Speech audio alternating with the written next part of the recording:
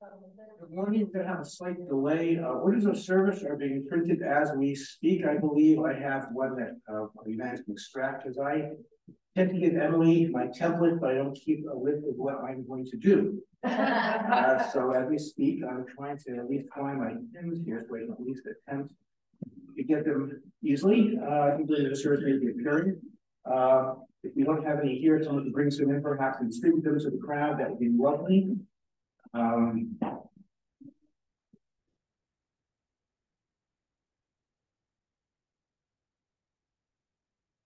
One moment here, so as I said, I don't keep a list of things, and I come in here and try to put little markers and everything, so I at least can find it easily as we go along.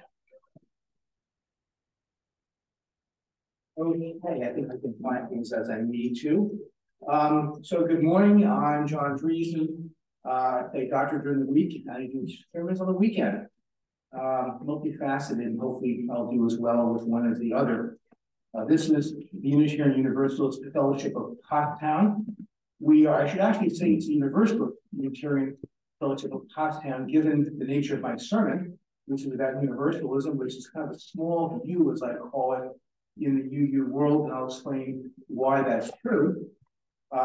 We're a religious organization that emphasizes spirituality. We have only one creed, which is the inherent worth and dignity of all people.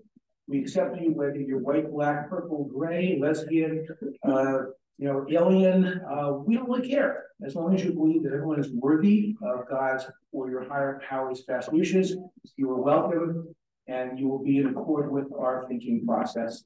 So we welcome you today, and hope what I say will be helpful to your spiritual growth. So the first, as always, will be the welcome and announcements. I've welcomed, and we'll see if we have any announcements for the fellowship. I know the last evening was the Halloween gathering. It seems like that tends to, I don't know, have a hangover effect on people. Hi,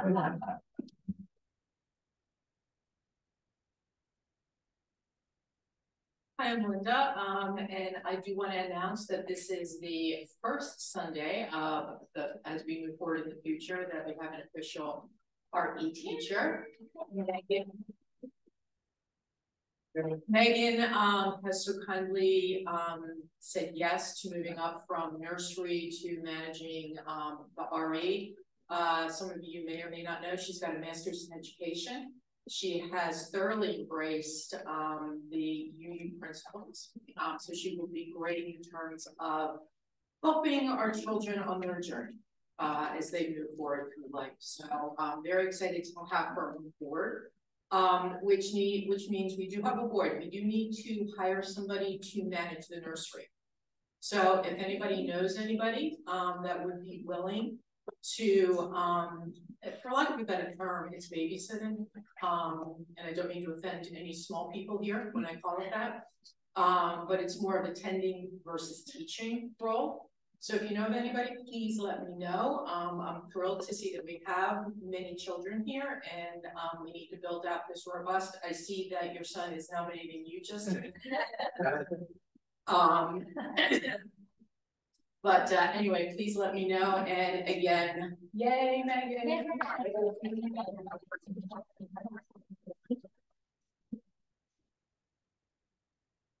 So I'm Monica. I am the committee chairperson for the Social Justice Committee.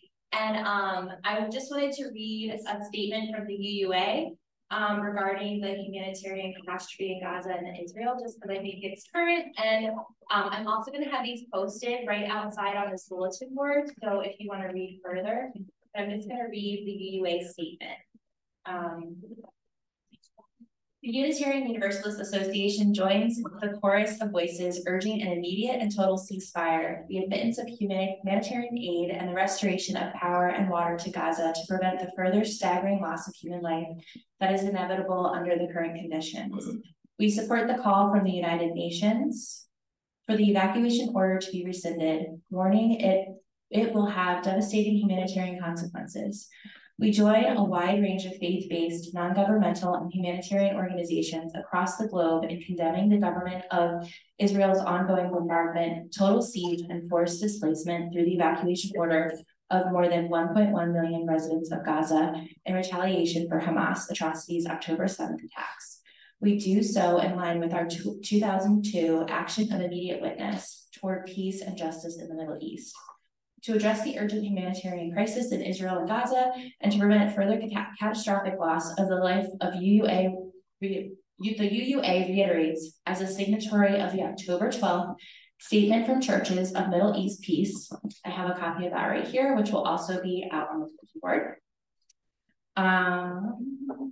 We call for 1, a ceasefire, de-escalation, and restraint by all sides. 2, all parties to abide by the laws of war, including the Geneva Conventions and customary international law. And 3, prioritizing steps to secure the immediate release of hostages and ensure international protection for civilians.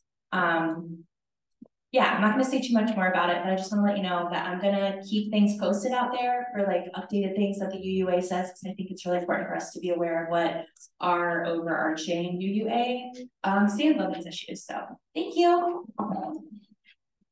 I would comment, by the way, that the Unitarian Universalist committee that is described over the course of time, even before the merger of the two faiths, they have their individual committees, has had an effect on the world far beyond the small numbers of Unitarians and Universalists. So it's a very worthy and highly involved group of people. So if we can have our child's letter par excellence, do your job, we'd be thrilled. This is a reading from Albert Schweitzer, who, if not one of us, is in unity with our thinking. He was known to say in the past, at times our light, hang on, read lesson. At times our own light goes out and is rekindled by a spark from another person. Each of us have cause to think with deep gratitude of those who lighted the flame within us. May it be so at times when we need to reach out to others. So this is a time where we, to quote Alan Clay, where we kind of switch from the humdrum of everyday life, the busyness that so challenges us as we try to focus on things in our life. We bring our chime to gather and turn off electronic devices to focus on being fully present here today to believe as the Buddhists do.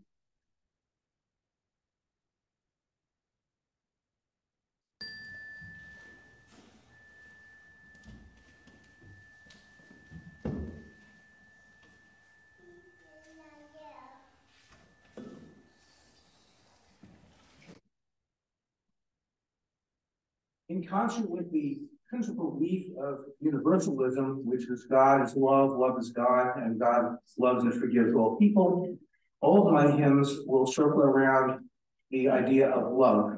And we've heard them all before. They should be easy to sing. The first is hymn 6, and please stand as you are willing and able.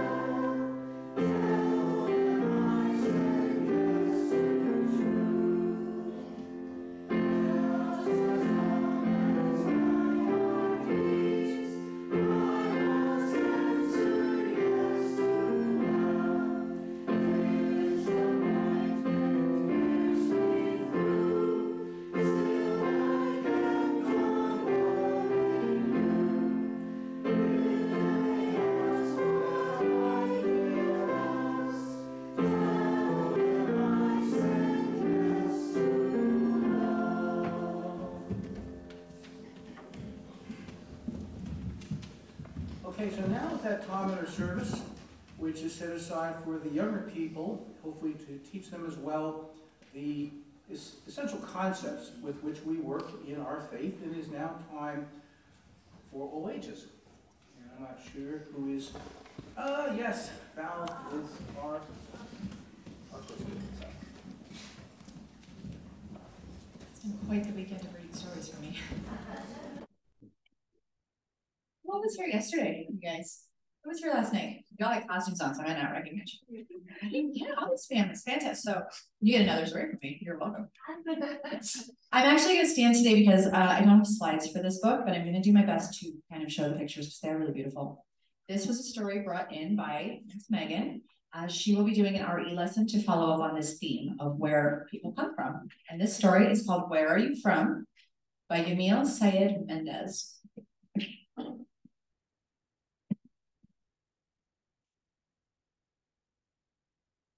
Where are you from? They ask. Is your mom from here? Is your dad from there? They ask.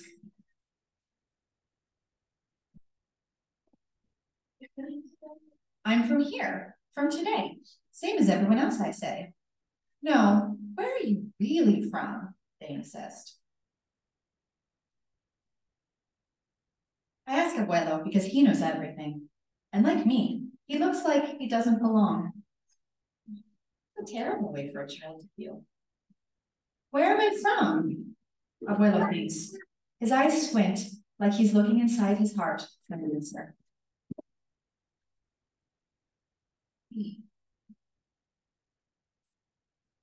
You come from the Pampas, the open, free land, he says.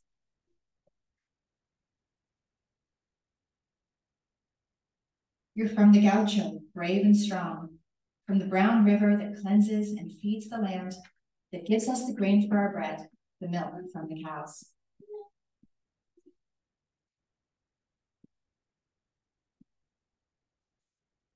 You're from mountains so high, it tickles Senor Cielo's belly. Does anyone here know what cielo means? No. How about Senor? No? Cielo means sky. Senor Cielo means Mr. Sky. Can you imagine a mountain so tall that he tickles the sky's belly? Okay. Oh. Where the condor roosts his family and the jaguar prowls the night. But you're also from the warm blue oceans the copper warriors tried to tame, and the elegant palm trees stretch their fingers to caress. What do you think that means, copper warriors?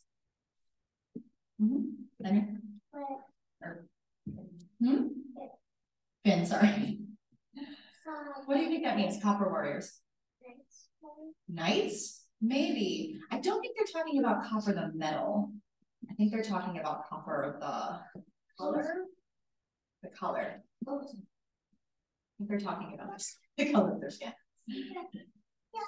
You're from hurricanes and dark storms, and a tiny singing frog that calls the island people home when the sun goes to sleep.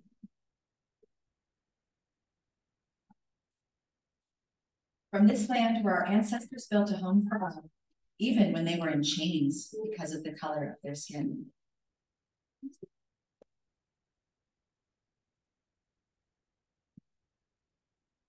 You're from the grandmothers who search for their grandchildren, waiting, always waiting in a plaza, their white handkerchiefs wrapping the sorrow of their thoughts. You come from the sunshine that lights our path in this world, and the rain that washes away mistakes.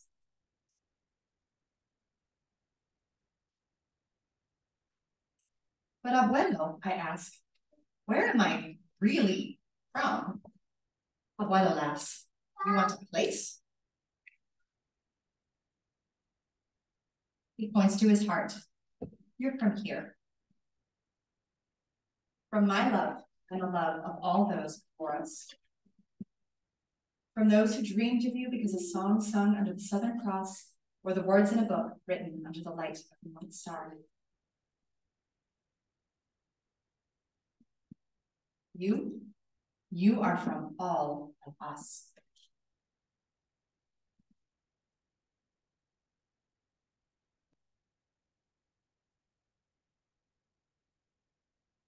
I am. She says. And that is where she comes from. She can do all of us. All right.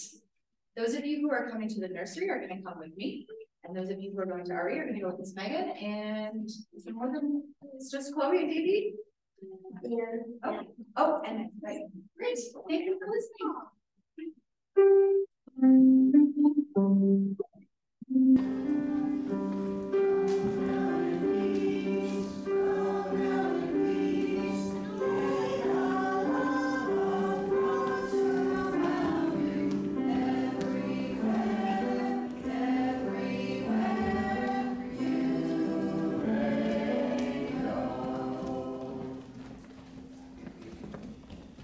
That's a great reading because, again, it circles back to the Universalist concept of love and love for all. So it's now time for that section of our service where we will ask, as we always do, time, talent, and treasure. This is time where we ask for some of your hard-earned money and treasure. It does help to support the existence of this liberal congregation, which we believe is a beacon for the Pottstown area. So please give as you feel comfortable and able.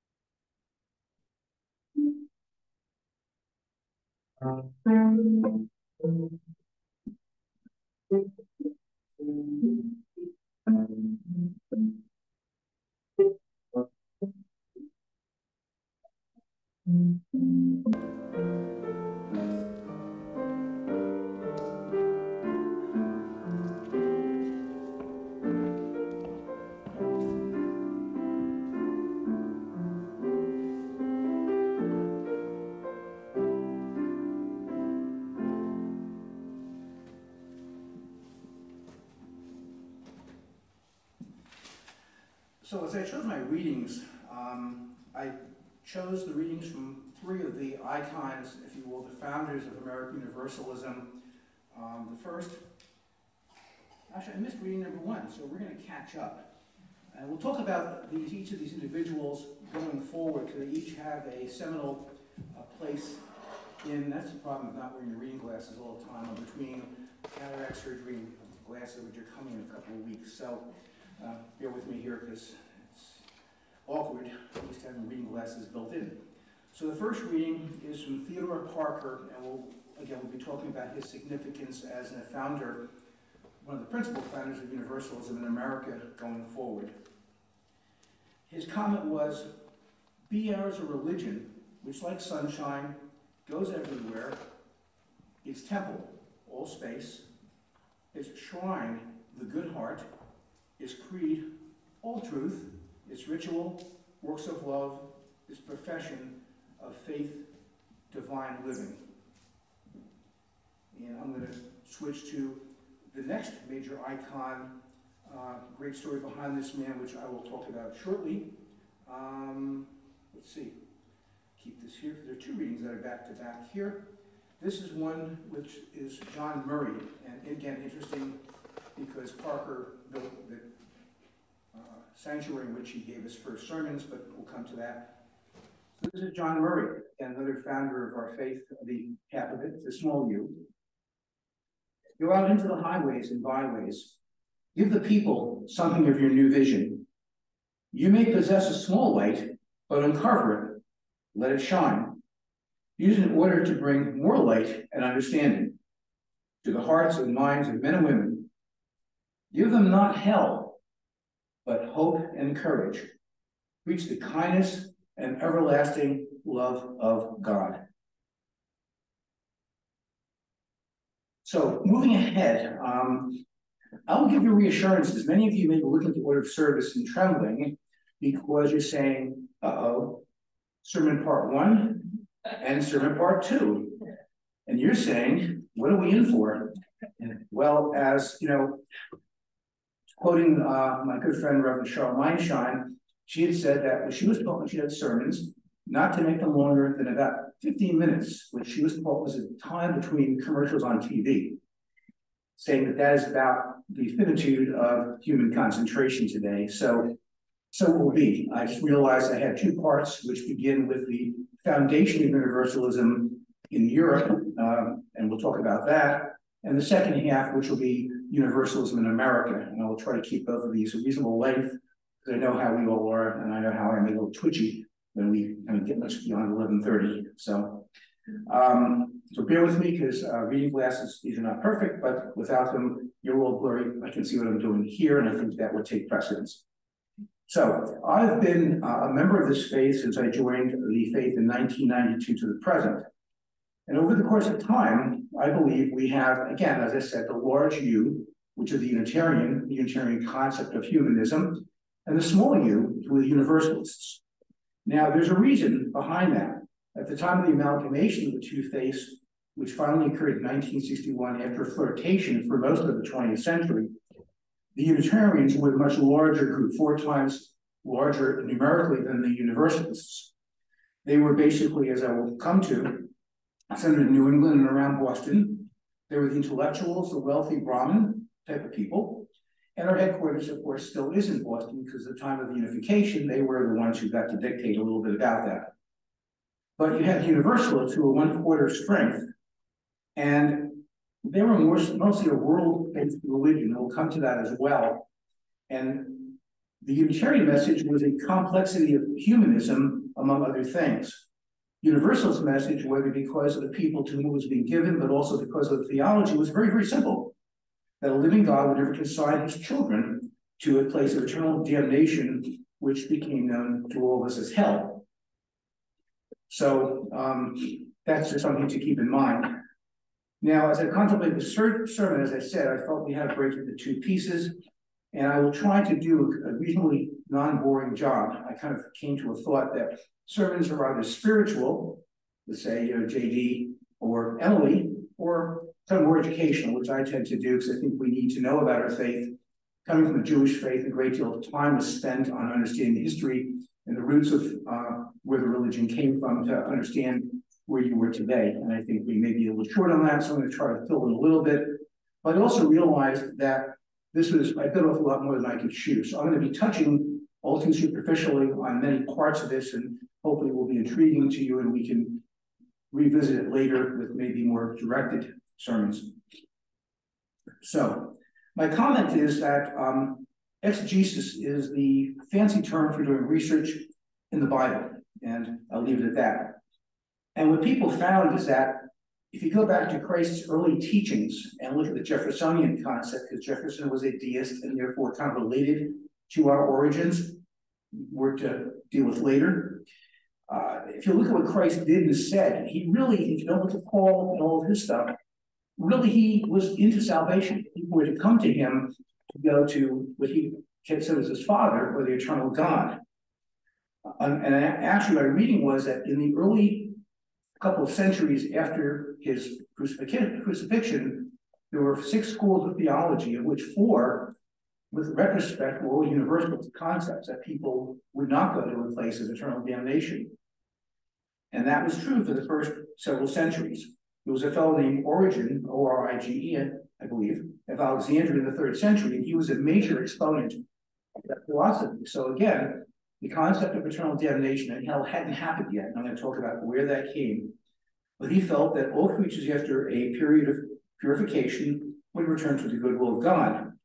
He had the belief that all intelligent creatures were created with good and evil, but had a good free will, and again, would be restored to a relationship to God.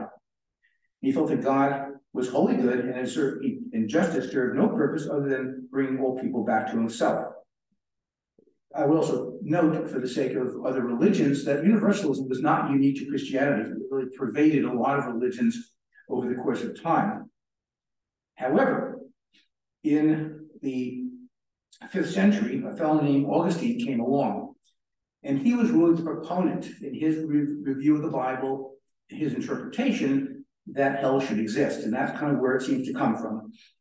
He felt that it should be a doctrine And it was a doctrine of the church for a millennium after. Now, not much happened during the so-called Dark Ages. A lot of religion was in monasteries. It was being kept alive. The flames were being kindled by the monks as they continue to write and continue knowledge in a very cloistered location. So let's go ahead 1,000 years. We come to two major figures who began the Reformation and began Protestant faith, of which we are a very distant relative of this. The first was Martin Luther. Now, Martin Luther really didn't have a vicious concept of damnation. Unfortunately, he had a colleague, if you will, a person who was a contemporary, who was John Calvin, of whom you may have heard a great deal. Calvin was the one who re-energized the concept of eternal damnation in a big way. And he was kind of brutal. He believed in the concept of what's called predestination. And this is quoted from Karen Armstrong, a nun who became a great theologian. So this is kind of her interpretation of what Calvin was thinking. Since God was all-powerful, it followed that man could contribute nothing towards his own salvation, that he, God, had decided from all eternity to save some, but predestined the many to eternal damnation. Wow. Lovely way to think that you really were screwed, basically. You're going to a very lousy place. There wasn't a whole lot you could do about that. Kind of a negative thought. It's kind of funny because that was coming on the reason why Luther existed, right? Because people were paying priests to basically seek salvation. And that was why Luther invented his theses. But here was someone who was kind of regressing, if you will, to an older concept. And so you could not change your faith. Basically, you couldn't do nothing. You were kind of, as a minister in the past said in his sermon, you're in a cobweb hanging over the boiling oil. And that's kind of how you live your life, because you really couldn't do much about it. Now think about that, and think about the power that allowed the clergy to have over people in their thinking process of, really, we may be able to help you a little bit, but I'm not sure how much we can do for you. So, not a good way to think. Now, then something happened, however, that was a breath of fresh air, which you can call the Renaissance or the Enlightenment, and that gave way to more enlightened doctrines and a newer view of this. But even the first Universalists, who were part of that, were divided between the Restorationists, who believed that in spite of universal salvation, people had to go through a brief cleansing period, called purgatory if you like, before they could be united with God in total harmony and unity. Now that gave way to a more liberal concept of, saving was saving. You didn't have to be going through torture to get that way, but they felt that was part and parcel of their thinking process. And the other people didn't believe that God would subject his people to any harsh measures to get to him. There were no hurdles to cross over. It was something you were born. The very fact of your birth means that God loves you and you'll be saved and you'll be united to him. Now, the earliest concepts of universalism that I could find actually came from England. There was a fellow there named Relly, R-E-L-L-Y. And all these people, of course, came from another faith. Universalism didn't exist as a faith. So he was a Methodist. And he had the assumption that there was a unity with all human beings, that Christ died for that unity, and his death was the assumption of all guilt and endurance of the punishment for people's sins and errors for the entire human race, and they would therefore be saved. Very, very different concept, and it gets you into the whole thought that we don't deal with too much in our faith of how you peel the onion. What do you think of the Bible? What did you think it meant? These are all people looking at the same core, which is the New Testament of some sort, all having these very different views. And so Relly chose to look at things differently and went back to that early concept that Christ really was a savior of all. He was not being very selective if we go back to the very beginning. And we know a lot has been made. We know today we have the religious right who chooses to look at the religion very differently than other parts of the Christian faith. So he was essentially the influencer of John Murray. We talked about him earlier. I'll come back to him. So there's kind of a lineage of people in England figuring out that universal salvation existed and they had reasonings based on biblical exegesis. And Rory was one of the people. There's another fellow I'll talk very little about called Elhanan Winchester, known for the Winchester Confession, which you can look up, which was kind of brought to my attention in the first review of Berks County. And just a quick comment. So there were something like 8 or 9 Universalist churches in Pennsylvania at the time of the amalgamation in 1961, of which that was one.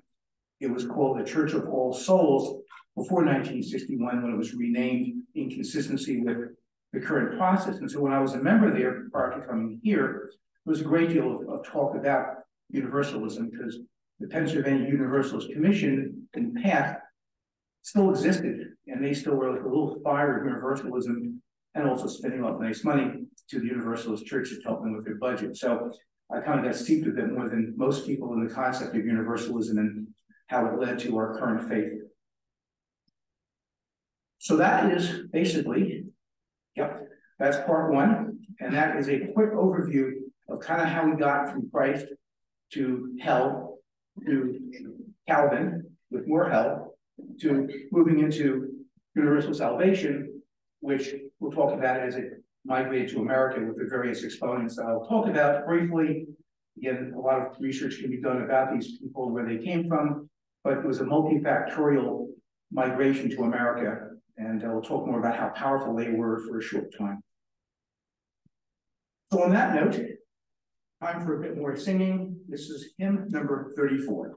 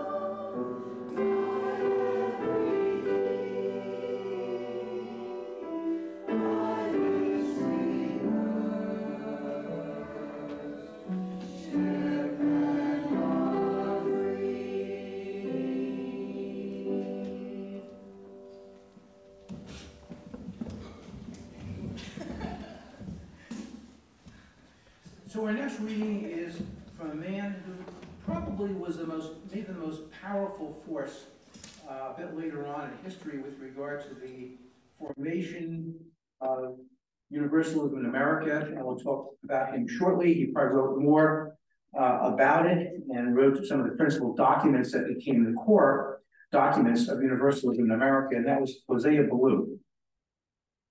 So that's number 705. If we agree in love, there is no disagreement that can do us any injury. But if we do not, no other agreement can do us any good.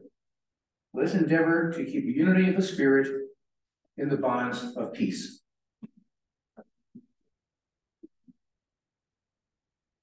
All right, bit of break, on to part two.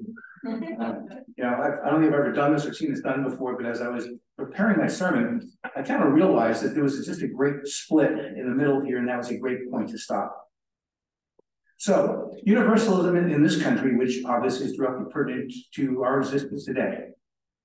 There were multiple people who came over at different times, bringing the message and good news of universal salvation. And remember that the earliest settlers in America were all Calvinists. Think of the Puritans in the colonies, who settled initially. They were pretty brutal in their belief. They came here because they were Calvinists and they weren't doing well in the Reformation in Europe, and that's kind of why they came to Plymouth Rock. And that's also why, I guess it was Jonathan Edwards founded Rhode Island, because he had to get away from the very harsh beliefs of those people. It's why our state exists. William Penn is here because he was a Quaker, Society of Friends, and he believed that all people should have a place of refuge to come. So he too came here to escape that very harsh view of religion that was pervading parts of Europe. And this is part of what was called the Great First Revival. There was a second revival, I believe, around the time of the Civil War, but that was the fertile ground that these people found to till to do what they would do. Now, here's a comment, and I'll come back to this. So there's still an issue between Unitarians, who are also flourishing at the same time, and the Universalists. And this, of course, I think kept us apart for a very long time until we finally came to peace in 1961. So you may have heard of Thomas Starr King. His name is behind at least one of our seminaries, the other being Reed Lombard, the Starr King Seminary. And he made a comment about the difference between Universalists and Unitarians. And so you'll enjoy this. One feels they are too good to be damned forever. The other, give me a second, because right, this is the problem with voice dictation, way it comes out as alphabet soup at times. Yeah, but anyway, I'm gonna box this. But he basically said that the one felt that they were too good to be damned, and the other felt that no one should be damned. So basically, he tongue in cheek made a comment about the two different things. Sorry about that. I didn't realize how badly this was messed up. But anyway, going on, there are several people who came to the States at different times, at different places that began the faith. And the first one I'm going to talk about was George de Benneville. George de Benneville was initially, like many other people, was an Anglican, and he was raised in a very harsh family. So he could not find peace in Europe, and actually came to the Oley Valley. And the de Benneville house is still prominently labeled if you go down Route 562.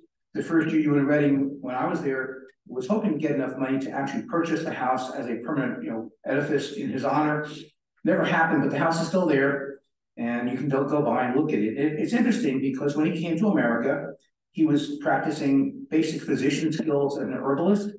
He had his first services in the parlor of that house, and what the good word, if you will, to this area where it has flourished, I would say, ever since that time. He went on to Philadelphia and, continued to propagate the faith, if you will. And he said that, self-discovery required experience to know about who you were, that there was no faith that dictated that. He felt that very much was an individual assessment of yourself. That's the first of the three. The second was Thomas Potter.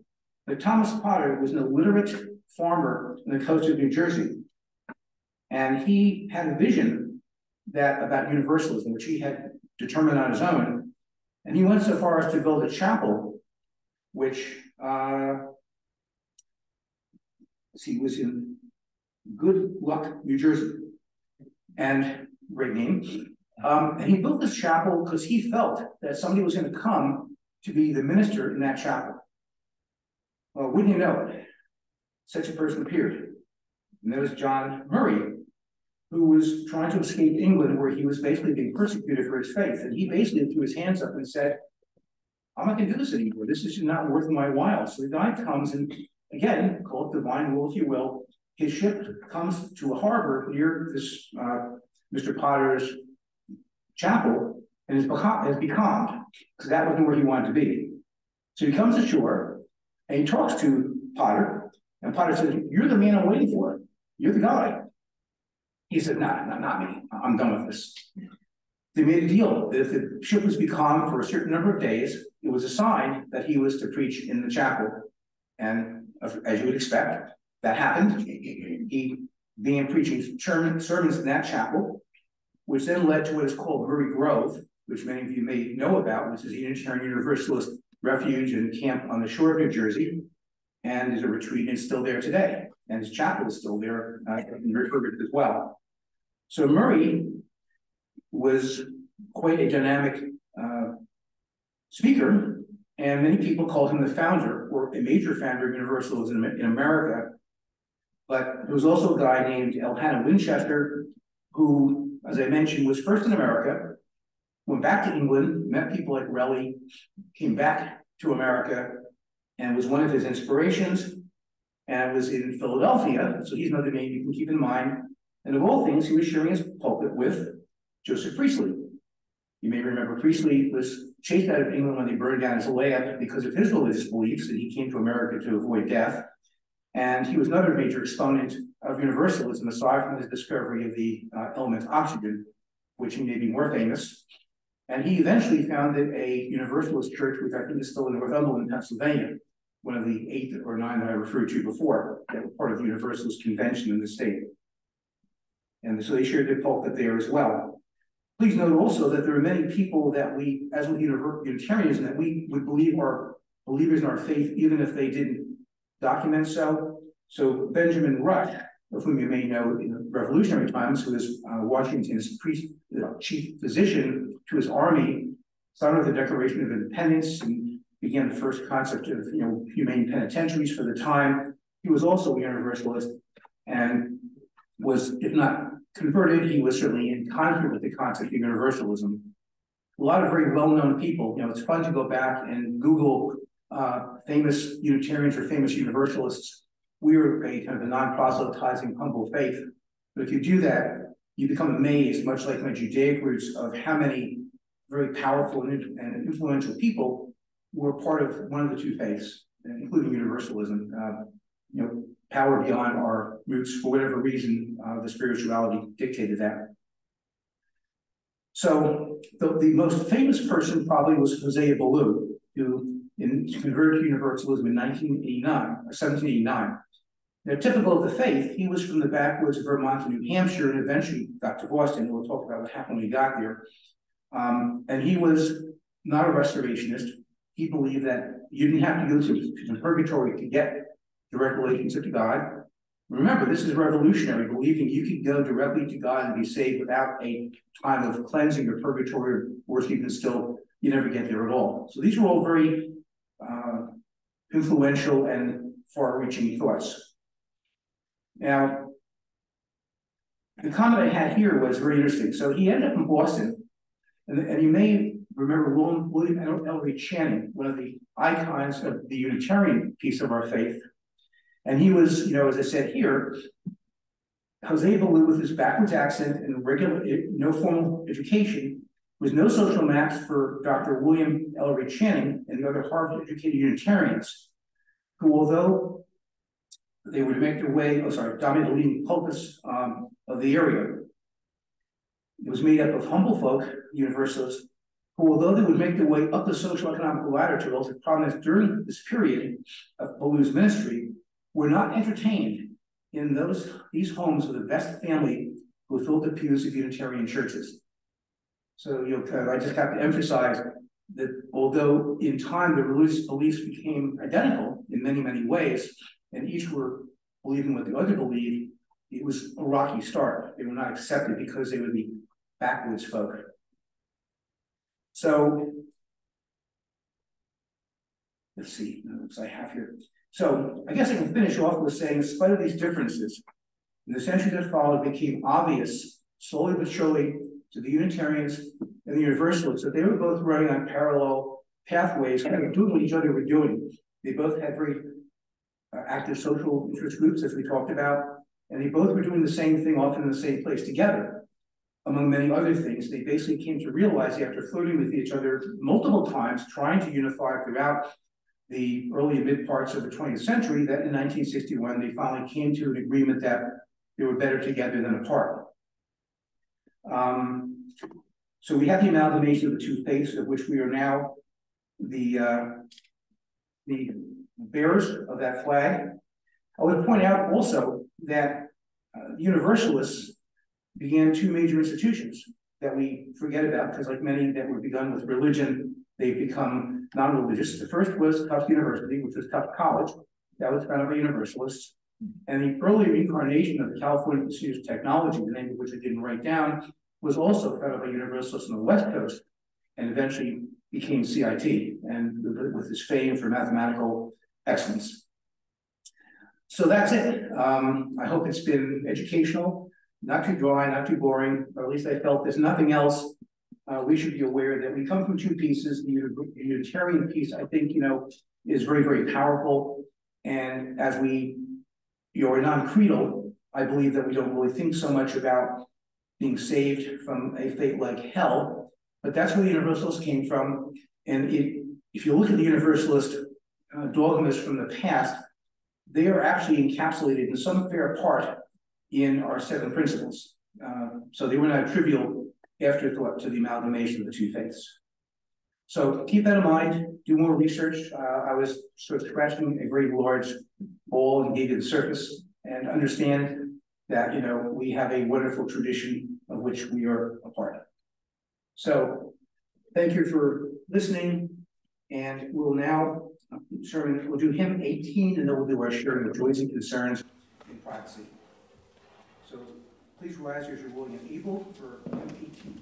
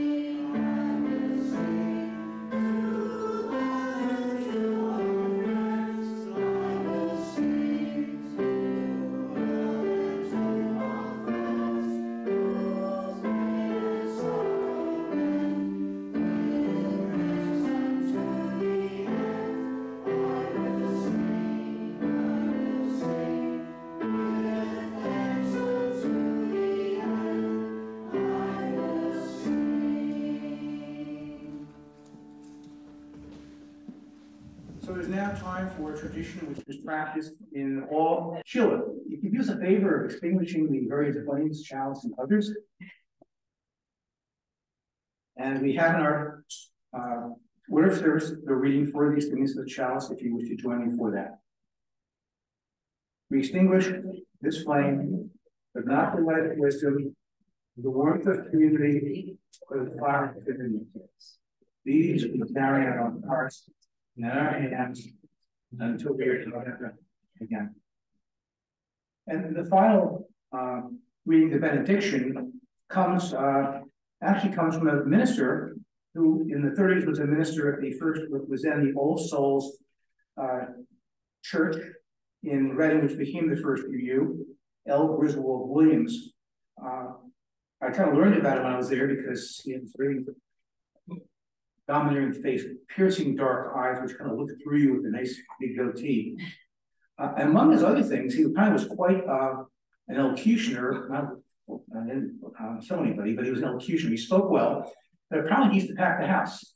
So there was quite a universalist power back in that time. He was just a very enrapturing sermonizer, and I'm told that really they would fill that old church down there in Reading.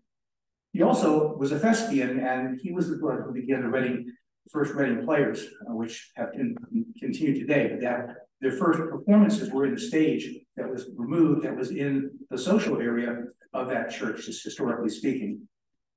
So you'll appreciate this because he was a Universalist minister, 471. Love is the doctrine of this church. The quest of truth is sacrament, and service is its prayer. To dwell in peace, together in peace, to work, to seek knowledge and freedom, to serve human need to the end that all souls shall grow into harmony with the divine. Thus do we covenant with each other and with God. We believe in God, our higher power. May it be so. Shalom, namaste. May it be.